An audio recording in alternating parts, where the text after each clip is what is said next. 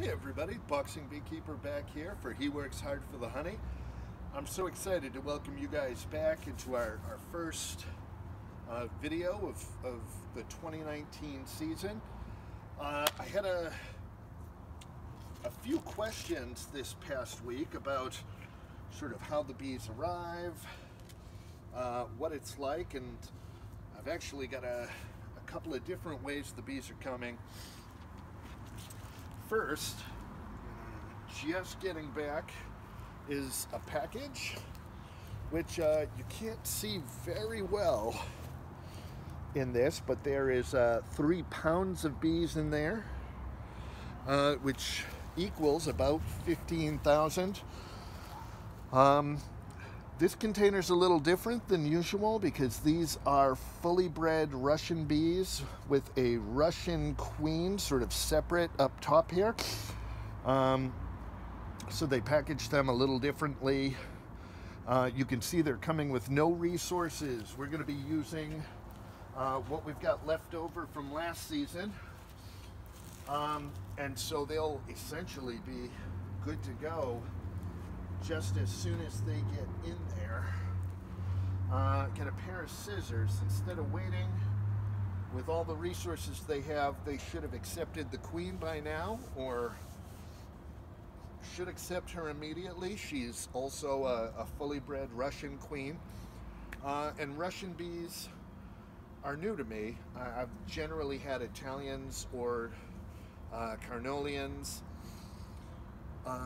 Russians are not immune, but sort of have become hygienic to some of the pests that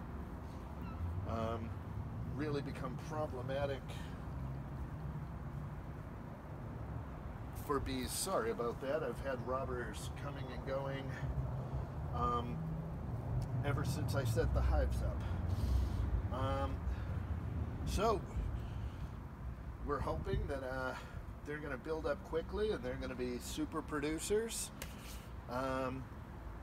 Without further ado, I'm going to get these guys in the hives and we'll get our season off and running.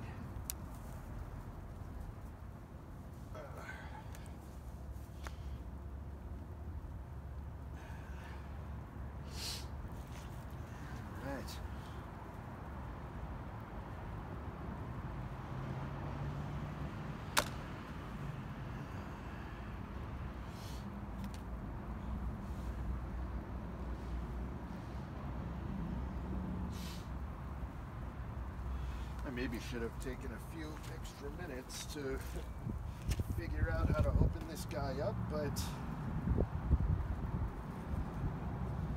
you guys will learn with me when the bees start spilling out of here.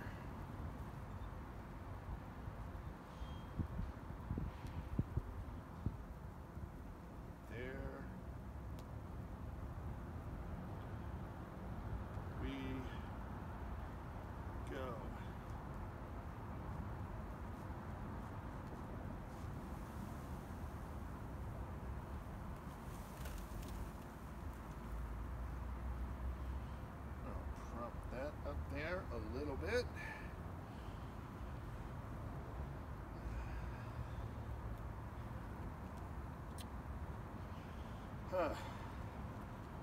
This looks like a Lego set, and I would imagine there's probably a really easy way to undo this and put them in there gently, and I unfortunately just don't know what that is.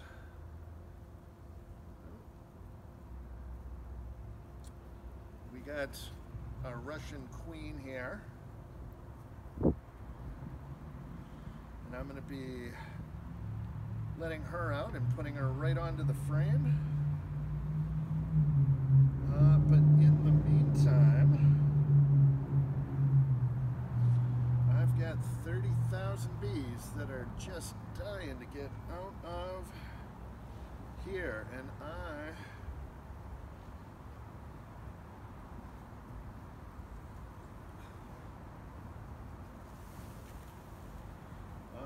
am going to oblige them.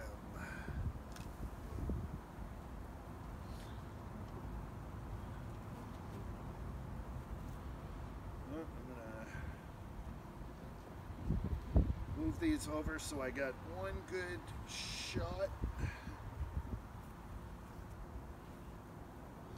And if I had been smart, which no one's ever accused me of, I would have soaked them down with a little bit of sugar water.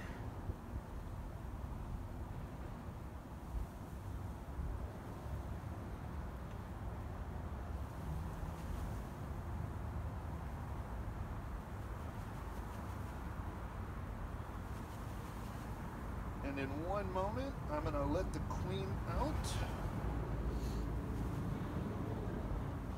Right onto the comb so she can start doing her queen thing.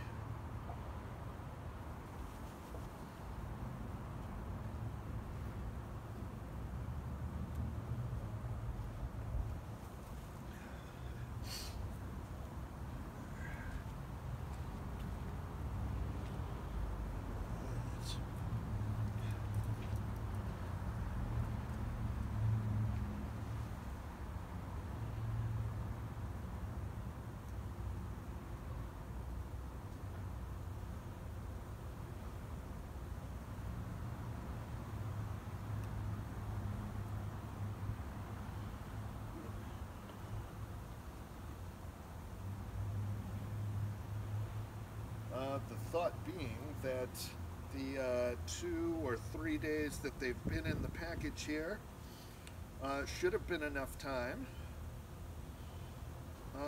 for them to accept that she's one of them, despite the fact that in a package these bees are not genetically related. Ooh, I'm getting used to having bees on me again. Alright.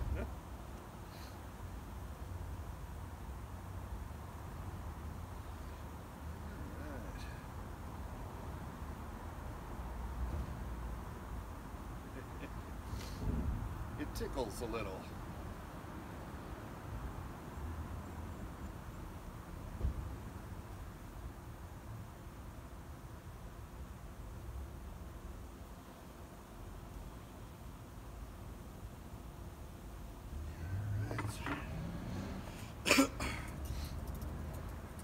It's hard when doing this not to go, yes, queen, yes. So I did. Alright.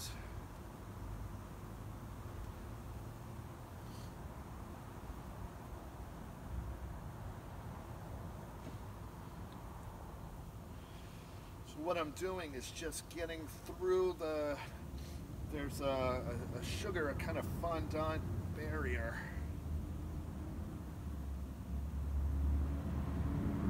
that is supposed to give them enough time to make sure they have accepted the queen.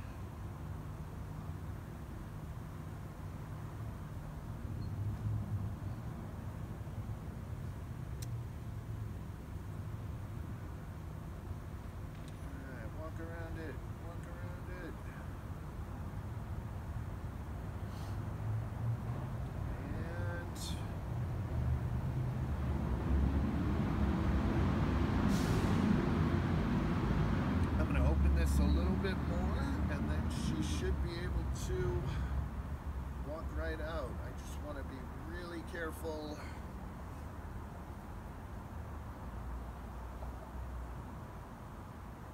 not to hurt the queen. And once the queen is in the hive, the rest of these bees out front will sort of seeing that they've been dropped in a good place and picking up on the scent of the queen, should head right in there.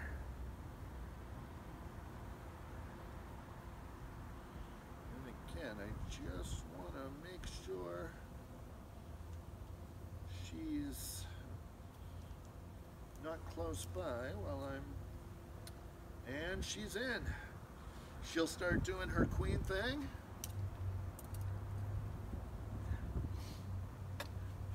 And I'm going to give these guys 1 or 2 more shakes.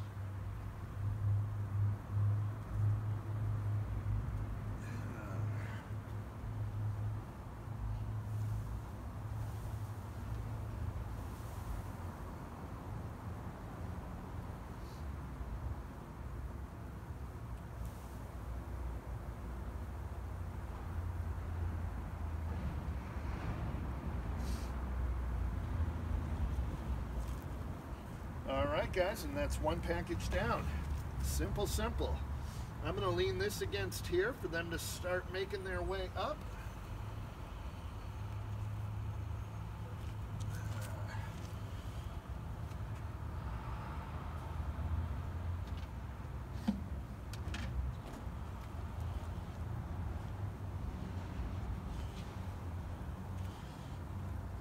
Because this is a package and it didn't already come with its own resources, I took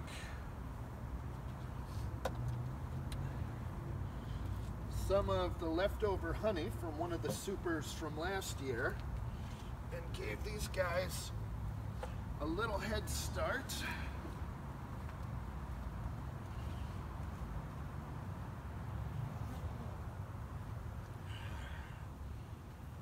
Say, if you put this on carefully, you don't even crunch any bees.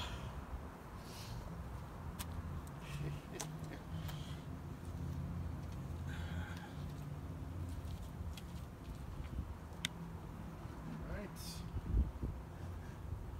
Go, go, go.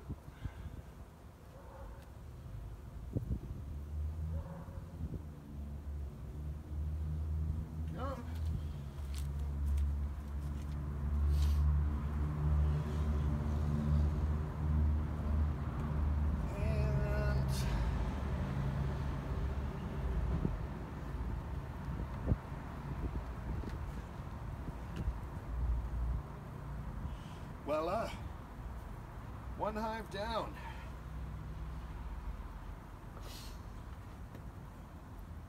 Now there were no obvious problems when I threw the queen in there, but I'll probably check back in a couple of days. I need that. To make sure that she has in fact been accepted, that she's in there and that she's laying.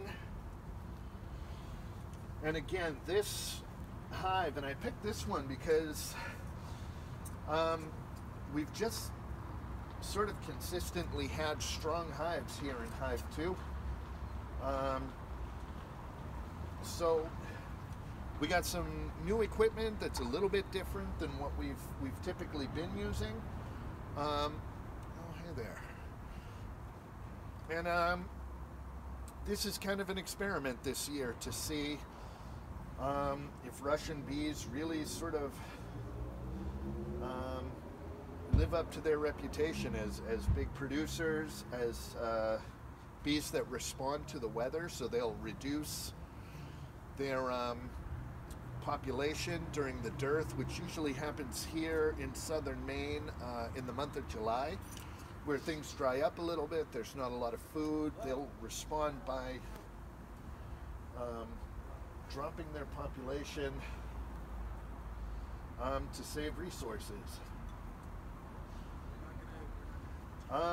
So I'm going to suit up and I will see you guys over, and we'll do the same thing for Hive 3. Thanks.